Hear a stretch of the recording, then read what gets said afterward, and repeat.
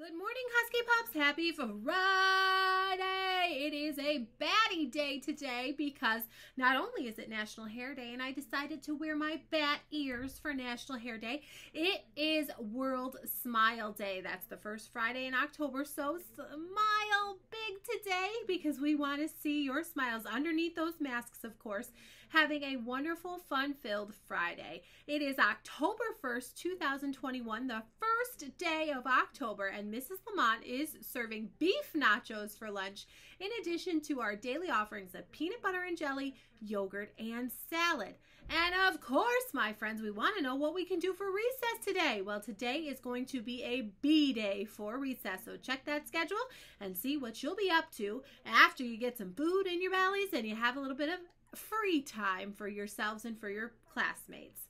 Okay, Husky Pups, well, I have had the honor and the privilege of seeing several super leaders and super readers walk through the halls of Washington West. So I'm going to hand it over to our announcer who can tell us a little bit about those that have soared to new heights and those that have not given up on their reading efforts and have continued to work toward their goals.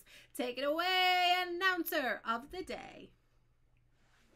And a super leader. Shout out to the following Husky Pups who have soared to new heights. Congratulations, Mason, Addie, Tucker, Evelyn, Liam, Brooklyn, Nash, Lachlan, Austin, Lindell, and Caden. Keep soaring to new heights, Husky Pups. Some of our super readers today. Congratulations, Mason, Maya, Lillian, and Sam, all from 2nd grade. We are proud of you and all of our other Husky Pups. Don't stop the reading. All right, congratulations, super readers and super leaders. I hope to see more today. And guess what today is? It is our Super Pup Squad Day, which means we are celebrating those that have really worked hard throughout their classrooms and will sport the Super Pup Squad shirts and get some special treats in our cafeteria. I look forward to sharing all of the names of our Super Pup Squad members next week on our morning announcements. And hey, maybe I'll be there to celebrate you in your classroom this morning. One final announcement. Next week, we have our Go Home Early Drill. It's on October 7th.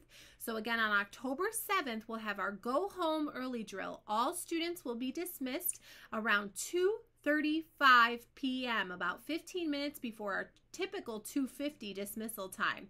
So let's mark our calendars and prepare for that accordingly. And Husky Pups, there will be no school next Friday, October 8th, and no school on Monday, October 11th.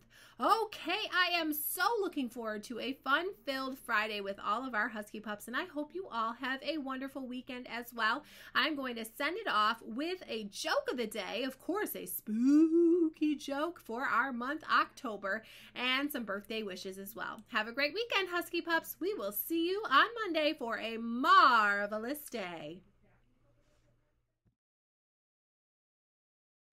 What do ghosts use to wash their hair?